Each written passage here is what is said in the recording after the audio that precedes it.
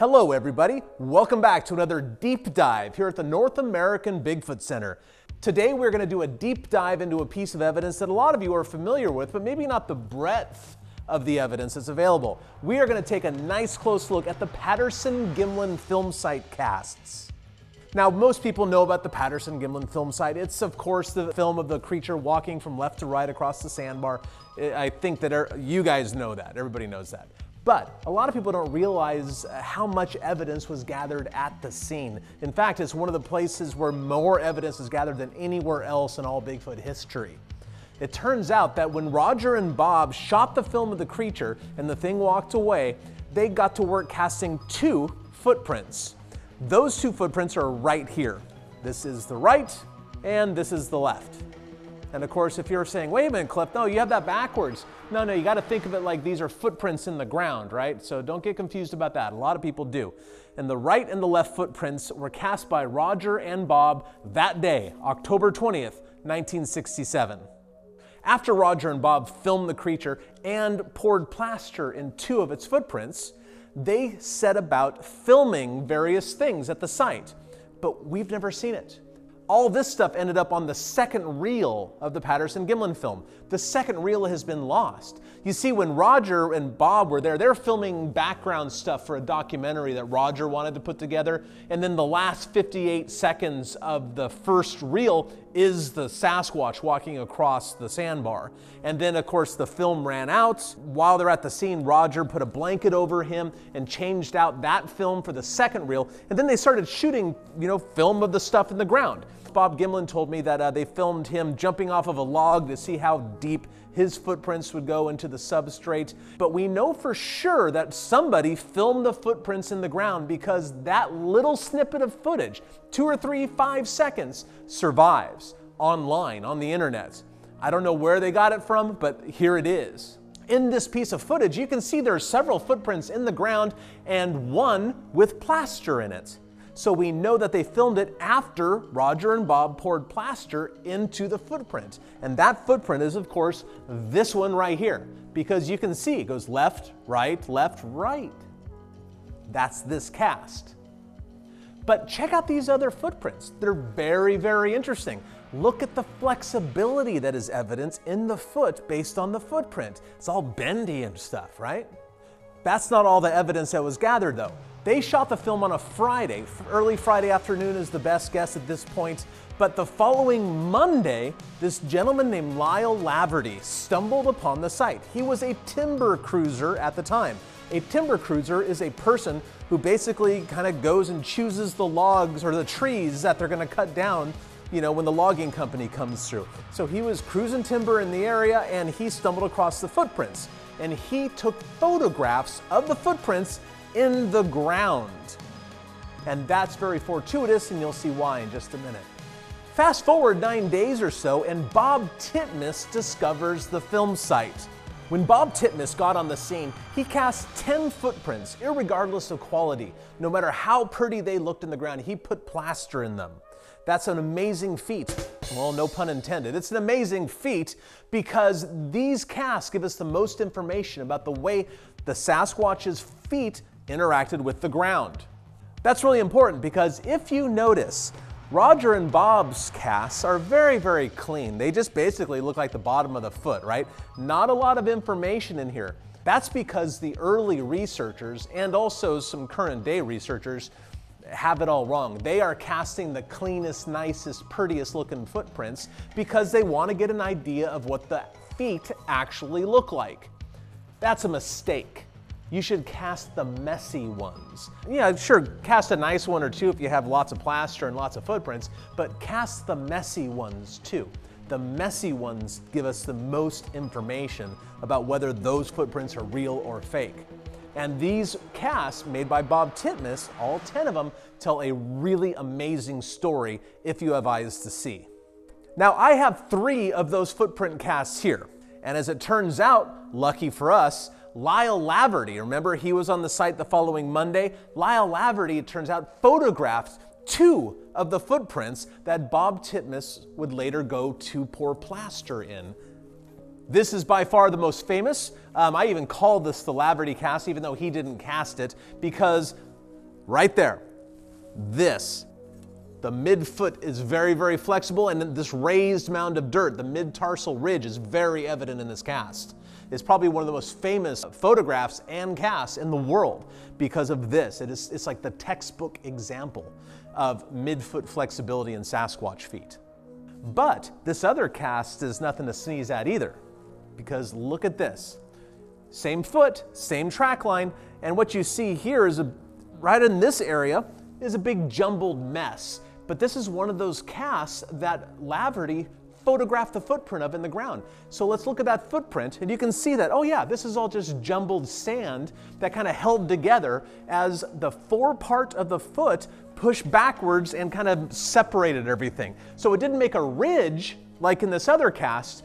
This sand stuck together in some ways and kind of moved separately, which is why it looks like such a jumbly mess in this area.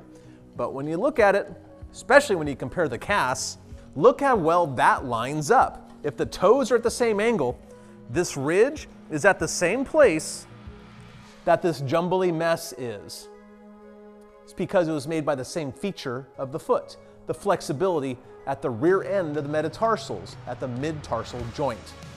We have one other cast here, and it's a really nice looking cast, but really doesn't tell us a whole lot about the structure of the foot.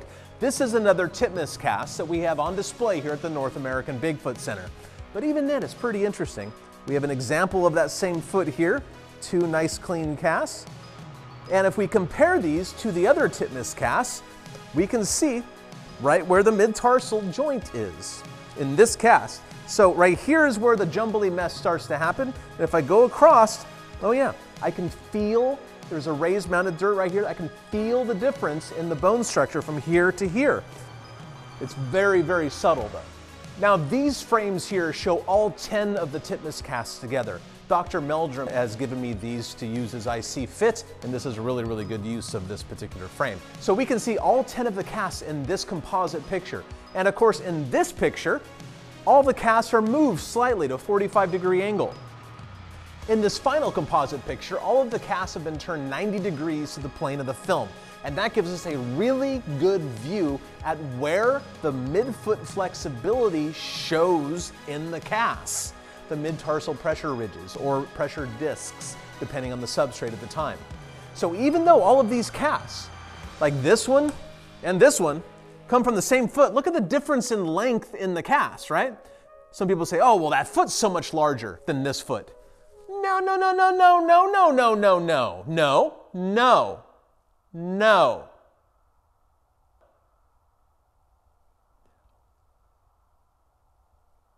Because the footprint is not the shape of the foot. It's the shape of the damage done to the ground by the foot as the thing walks by. Because as the foot comes down and makes contact with the soil and rolls through the motion, the last piece of the foot that's in contact is the forepart of the foot, and that's where the pressure of the push-off is as the creature steps forward.